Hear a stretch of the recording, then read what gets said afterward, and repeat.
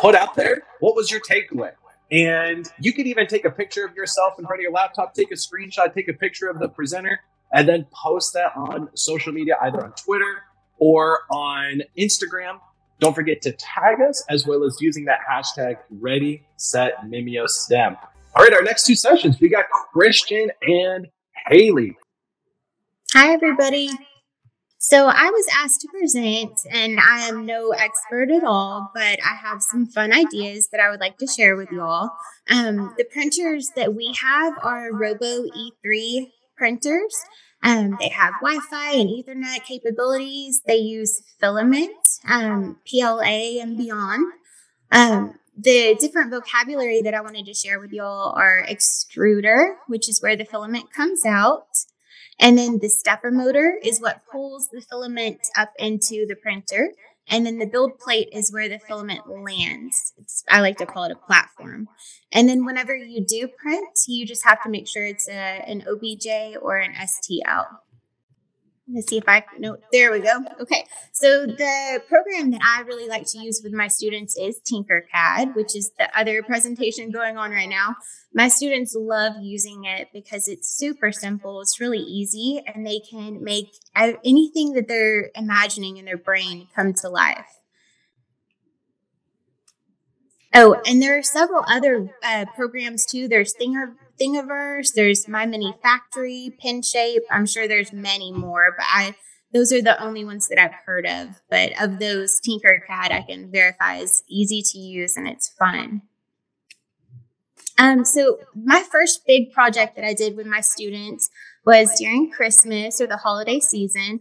We traveled to several different countries. And in those countries, we learned about their customs, their traditions, things that they did that we don't do in America.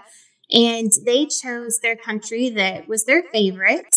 And they designed a 3D ornament based on that country. So in the picture down below, you can see some of their ornaments that they made. The first one is a pickle, because in Germany, they hang a pickle on the tree. The second one was meant to be Santa Claus. And then there's a Christmas tree, there's Santa coming down the chimney, and then hot cocoa. I can't see that last one. But they had so much fun with those. That was really what sparked their curiosity about 3D printing, was making those ornaments. I also had somebody on Facebook mentioned that they made Christmas ornaments and sold them as a fundraiser for their school. So if you need a quick way to make money for your school, that would be an awesome fundraiser. The next idea that I had is usually around Halloween time, we start getting into like the Halloween season. We read Bonaparte Falls Apart. So you could read that book with your students. You could talk about bones. If you have upper grade levels, you could just discuss like your skeleton and different bones that are found in the body. And you could actually have students create those different pieces. You could even have them lay it out and make one big skeleton together as a class, which is something that I want to try next year. I think that sounds really fun. So there's that. Types of bridges. So I did this last year with my kids, and we did it around St. Patrick's Day. We were studying about different types of bridges and the architecture of them. And the Chicago River is actually dyed green. So we watched the live stream of the river, and we got to see the bridges and the boats in real life. And then we created bridges. We didn't make 3D ones, but this year that's my goal, is to make 3D bridges. So I think that would be such a really neat extension. The ocean zones. One of my favorite lessons has always been the ocean. I'm obsessed with the ocean and, all the things that we don't know about it. So whenever I teach the zones, I like for them to explore the different animals that live, or the different fish that live within the different zones. So I thought, how neat would it be if they got to actually design on Tinkercad a different animal or fish that lives in that zone of the ocean? and then they got to print it. And then you could even lay it out like how is shown in this picture right here, to where they could see the differences in the zones and the animals that live there. This one has been on my mind since I heard about it. I really, really want to try this. So you can actually let your students design a coral reef and place it into the ocean. There's people who can probably do that for you. If you're up north, closer to oceans, I'm sure there's people all around there. In Texas, I'm still trying to find somebody that I could partner with to do that. But since coral is dying out, it's bleaching and it's dying from the water's rising temperature. So whenever that is gone from the ocean, it would disrupt the ecosystem. So that's a lesson that would be great to teach the kids, and a great way to give back to.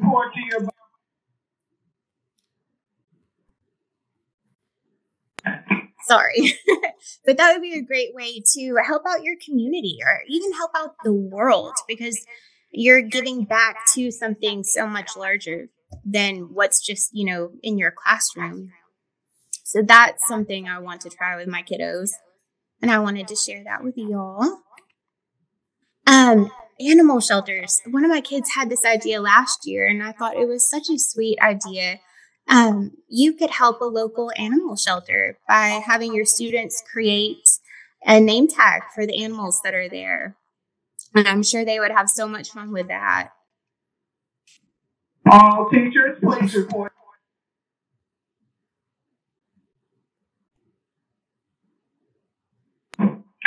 Okay, and then this one, board games, I think are really interesting, and the history of them is super interesting to me. But that would be a really neat lesson if you were to teach the kids about the history of different board games like Monopoly or, Scrabble, different things like that. And then they could design their own board game, or they could come up with a design similar to Scrabble or whatnot.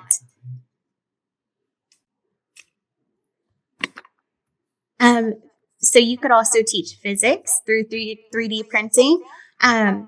You could have your kids design marble runs, or you could even have them create catapults. So we've done catapults before, and it was a blast. They absolutely loved it. We actually did it around fall, and we took little pumpkins to put at the end of their catapult and catapulted them. School board teacher gifts. This is an awesome way to thank your school board for supporting your STEAM program. You can have your kids design a gift on Tinkercad. Gifts that we have done have been keychains, and most recently we made a pen holder. And some of the ideas that they came up with were awesome. Whenever they printed, we let them use paint pens to color them, to decorate them, and that worked out really well. It would also be great for teacher gifts, for Teacher Appreciation Week. I've seen where people have made little vases with flowers, something just simple like that, but the kids would have so much fun. Okay, does anybody have any questions or anything they want to add to what I said? Any better ideas? If you've got the chat open, Haley, we've got a few of us commenting over there. I'm so sorry. Let me see. So, animal tag idea is a fun one folks are chatting about. Yes. Yeah, because I don't know about y'all's students, but my students love animals. Anytime we have a lesson that has anything to do about animals, they love it. Hey, Haley, I have a question for you.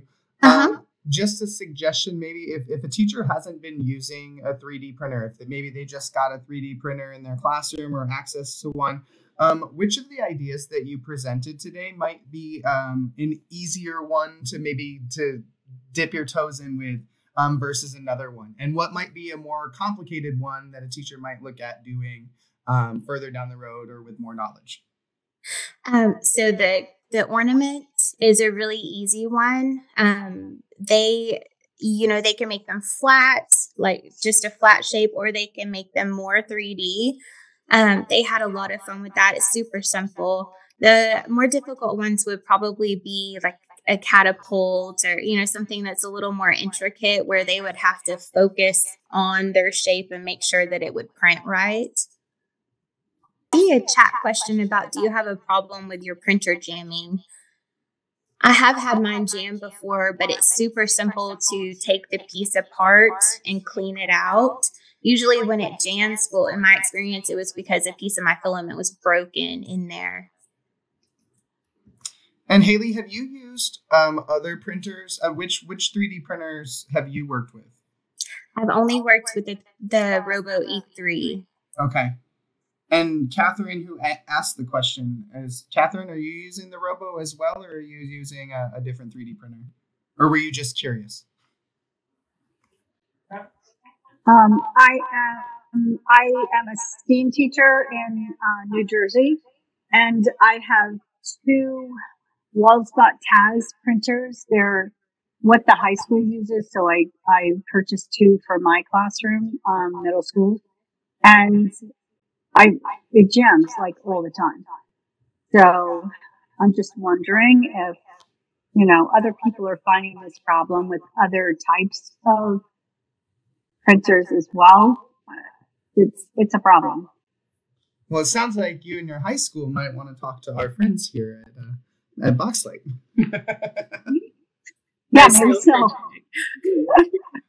One thing I will say, Catherine, is the LulzBot is one of the only 3D printer companies I know that uses that thicker filament. So their entire extruder system is a little different than the standard because they have the 2.35 instead of the 1.75 millimeters. So while 3D printers do jam, it's part of the technology. Certainly, we try to do everything on our printers to make it not happen as often. Mm-hmm. Mm-hmm. Okay. I'd certainly be interested in information about it. Maybe if I have extra funds to purchase another of a different brand so that they have experience with both. We purchased the LulzBot TAS simply to keep them kind of in sync with what they're going to be doing in the high school. But even the high school teacher tells me that most often they're working on Tinkercad and on and not actually printing out the items, which as a middle school teacher and lower, it annoys me. I need those physical, tangible results for our students. Well, remember, Catherine, as part of the social media challenge, you can actually win one of the Robo 3Ds, and then you'd have a free opportunity to be the guinea pig for your whole team, and you might change the entire trajectory of that program. I'm just saying. Yeah, I understand. The problem is I'm not on Instagram. I'm kind of a dinosaur, so I refuse to go on all those social medias. My husband gets stuck on it, and I'm like, you just tell me what's important when you find it. Well, there's also Twitter, and Twitter is also part of it if you're on that. But if you're not, you can do the STEM challenge and highlight how you're using My STEM Kids activities or anything like that, and that's another chance to win. All right, we can talk to you more about 3D printers. I see Lisa's got her hand up, so thank Lisa, you. Let me switch over to your comment or question. Hi, I just had a question. What grade level was these lessons used, especially the ornaments? Sorry, I had to unmute. I've used them in grades 1st through 5th. But you could certainly use them in any grade level, I think.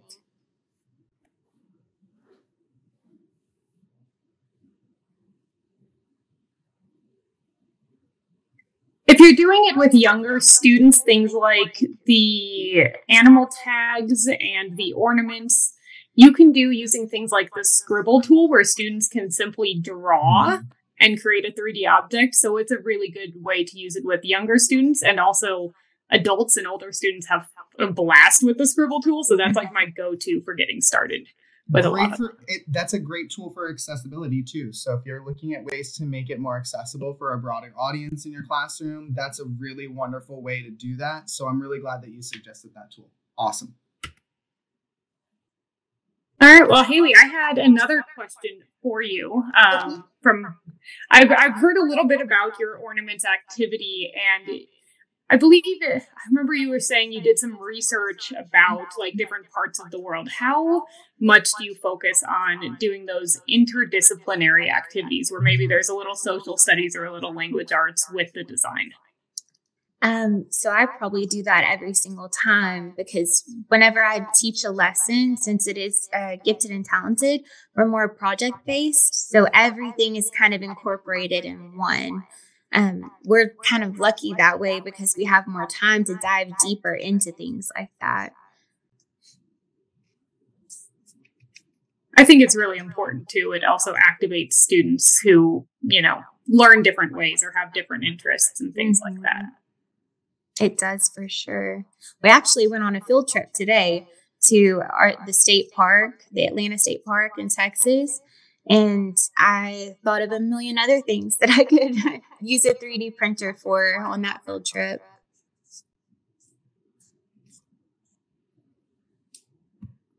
What's one thing that you would definitely, like next year, you're going to want to do? Of those ideas, what was the one that you're like, that's the one? The coral reef. I'm so intrigued by that. I want to know more. And I wish, if y'all know anything, please tell me, because that interests me so much. I know Hannah told me about it the first time. I think it was a couple years ago that you mentioned it to me, that a teacher that had a 3D printer from Boxlight, she had done the same thing. So that kind of sparked my interest in it. Yeah, actually, so that's Shelly Emsley, and she's going to be giving a talk later today. She's one of our sessions right near the end, right before the keynote. So if you stick around, talk to her, connect with her, because she can tell you how she found the coral reef scientists or how she got connected. I'm not sure if it was like through Discovery Education or a friend of a friend or something, but I do know she will be on this same event later today doing a session on print and paint, using like tying in art and doing texture with your 3D prints. So, okay. I also see Catherine using the coral reef idea as well. I love that one too. Totally a big fan. One of the other activities you highlighted that caught my interest was the building bridges. I think that one is really scalable in terms of, you mentioned, or Nick was asking about like beginner versus more advanced ideas. We do like an intermediate version of that where they're just building a flat truss bridge. It's one of the design challenges in my STEM kits called Building Bridges, I think. But you can go like, that's just a simple flat object that then gets 3D printed and stress tested until it breaks, which is a lot of fun, having done that stress testing myself here for our pre-designed ones. But then I think like there's so many ways you can get into actual like suspension bridges and all sorts of like more 3D things. So thinking about how to scale that. Do you ever have your students like revisit an old project and see if they can improve on their designs or anything like that as they get more familiar with the technology? They will sometimes, they'll go back and they'll look and they'll think, I made that, let me fix that. So they do. It is a buildable skill. You kind of learn more as you go.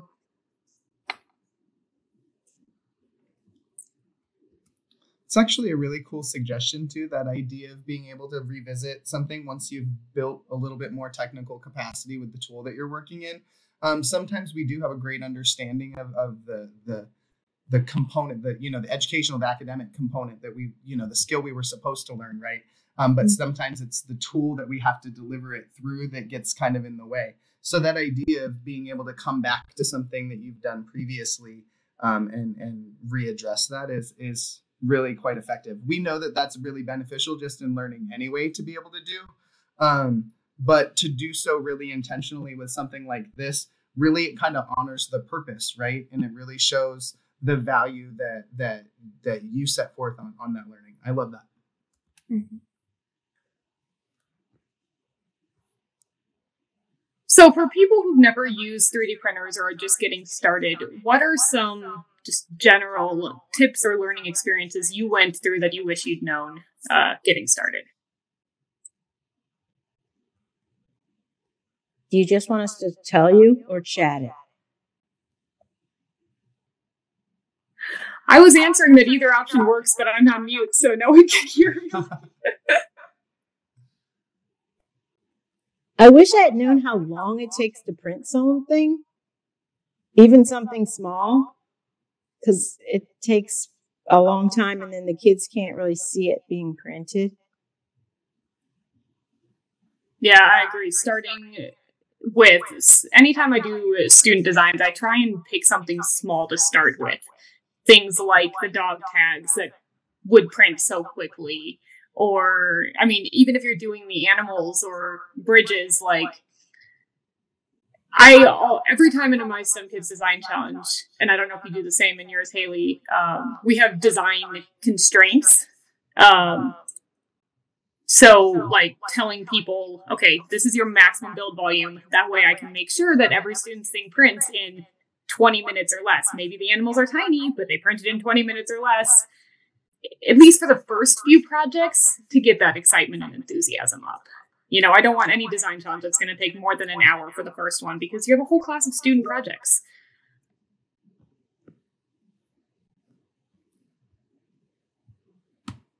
Well, Hannah, you asked a great question because the chat popped off. Everybody really had something to contribute. So, excellent. You want to read some of those out for us? For anyone watching the recording, they don't often see it. Yeah, absolutely. So the first thing was looking at the time that it took to print. Troubleshooting, awareness of the most effective ways to troubleshoot is really important. So having a good understanding of the tools so that you kind of know how to work around when those troubles arise. Do 3D classes before the end of the year. Not end up printing all summer. So definitely avoid that. We definitely don't want you to have to work all summer printing. Someone has to stay with the printer the entire time it's printing. So being aware of the parameters of your printer so that you're making sure that you're following the safety and the protocols for that. And then Amber shared as well, I was super scared of what might come. And so started with so many rules. I learned to let go a little and let the kids lead a little more. I also learned to group the projects. And I used to work at a paper printing site and learned to group all the light colors, therefore, before I print. That's smart. See, it's like that intentional thing that really is going to save you that time later.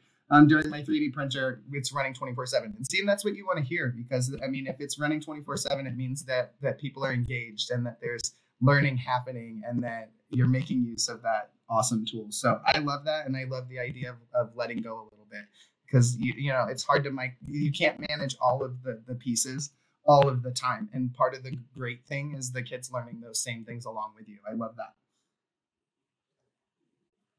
that. See, haha. See, Catherine, I love that. So Hannah sharing about that's great feedback about whether or not you need to be with yours, certain parameters. And that's why I kind of phrased it that way, was that idea of, you know, certain printers are going to work a little bit differently. The amount of your attention that they require is going to vary. So yeah, the comment that you have to leave them, watch them constantly. I check in on mine every couple hours. I check it at the beginning of a print, and then an hour in or a couple hours in. This print I'm holding took 55 hours. So I slept a few different nights in the middle of this printing. I went out hiking. I visited another town. And with our printers, we can remote monitor them with a camera. So I just kept an eye on it. But this is obviously a very large, very detailed print. It's from one of our artifacts kits. So yeah, getting to know like what your printer is capable of and what you can do is definitely worth noting as well. But I love running it overnight. I run things overnight all the time to get things to print sooner and faster.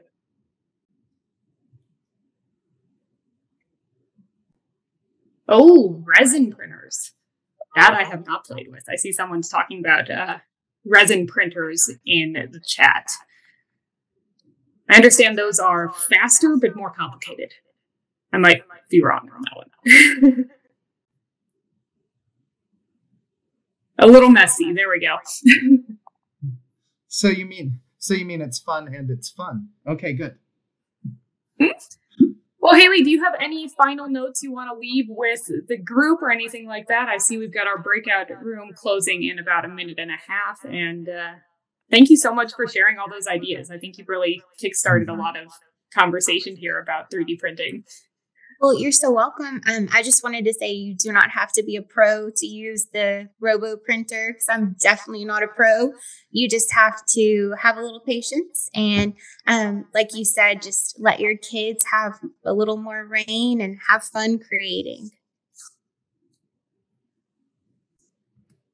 Yeah, you were a true pro, and this is exactly why teachers are rock stars and the superheroes of the universe. You had things going on. You led an engaging presentation on your topic. You were a content expert and a wizard today. Thank you, Haley. Thank you. Thank you, everybody, for joining us back in our main room. If you'd like to let us know in the chat, what was something that stood out? What got you excited? What was something that just that takeaway, that aha moment? Let us know. Continue to share.